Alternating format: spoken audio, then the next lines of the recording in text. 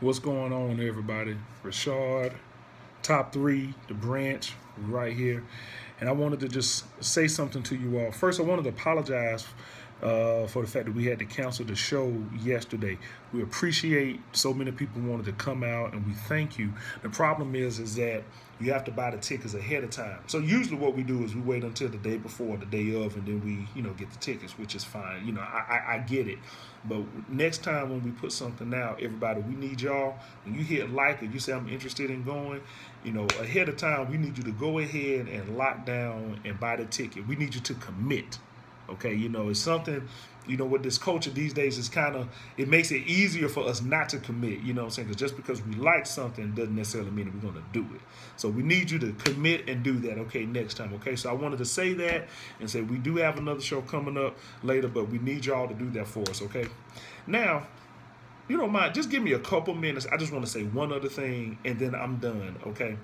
I know a lot of people are posting a lot about what Jesse Williams did at the BET Awards, which I think is amazing. And I just love how we see so many people posting about something that's so encouraging, so affirming, and so on time. I want to talk about the internet for a moment. Have you all noticing what is really happening? The internet itself is younger than hip-hop. Right? It's funny to say that. The internet is younger than hip-hop. Hip-hop's over 40 years old, and the internet is coming up behind that.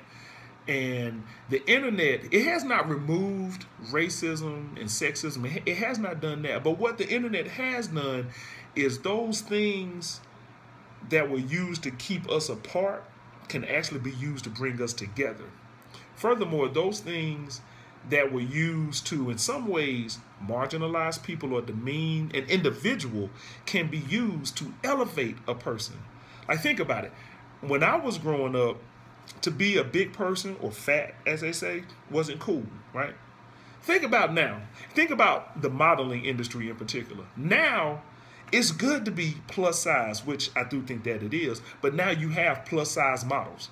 You see, so what I'm saying is that the internet has made it so that thing that makes you can actually use it and make yourself marketable or dope or cool. So I put it this way. The thing that made you strange can actually make you cool. The thing that made you weird is the thing that makes you dope.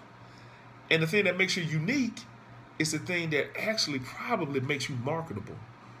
So what I'm saying is, everybody, turn around, look internally, all right? You're really successful when you don't need the external stimuli to affect how you feel, but it's all coming from the inside, okay? Embrace yourself. Let's do this. Let's put ourselves out there, because the internet is making it so that we can. So don't think of yourself as something's wrong with you or whatever. Hey, that thing that doesn't fit in with the popular people, guess what? That's that thing that's going to help you make your space in humanity. Thanks.